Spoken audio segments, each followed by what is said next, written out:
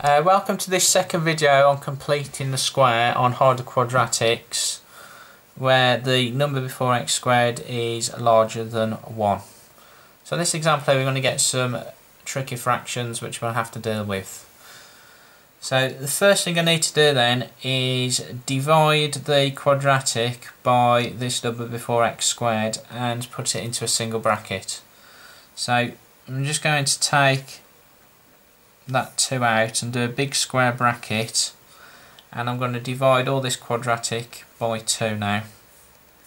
So we'll get x squared plus, so if I divide this by 2 we'll get 5 over 2. You're better just leaving it as a improper fraction, and then divide the minus 4 by 2, which is minus 2.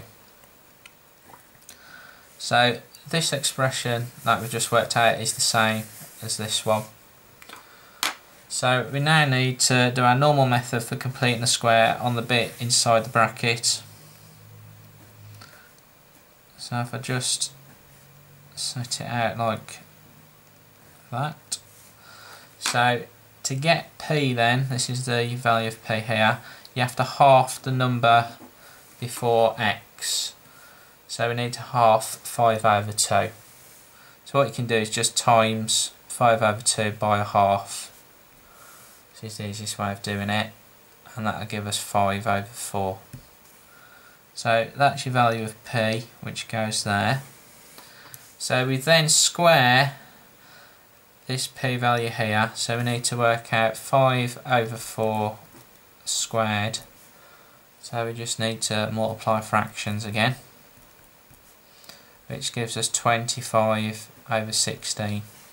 And then we subtract this fraction off the end here, and then we just need to copy down that minus 2 to the next line. So the next thing we need to do is just simplify this little bit here. So you can do this on the side of your page. So we've got minus 25 over 16 minus, now if we change the 2 to a fraction, let's make it 16ths by multiplying it by 16. So that will give us 32 over 16. So it's now easy to take away now, so that will give us minus 57 over 16. So if we just copy this line out again,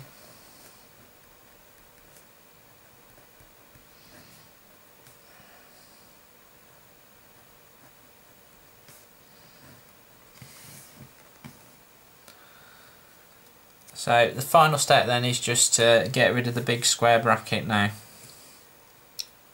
So do this by multiplying by the 2 here. So the 2 multiplies the first term in the bracket. You just basically need to put the 2 in front of the bracket here. And then we need to multiply the 2 by the 57 over 16. So again, just work this out on your side of your page.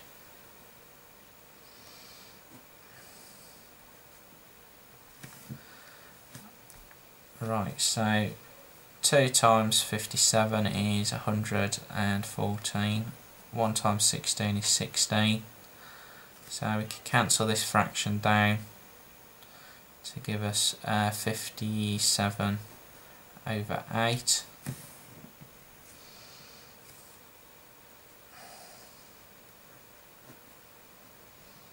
And there you have it, so it's completed the square form. Thanks for watching.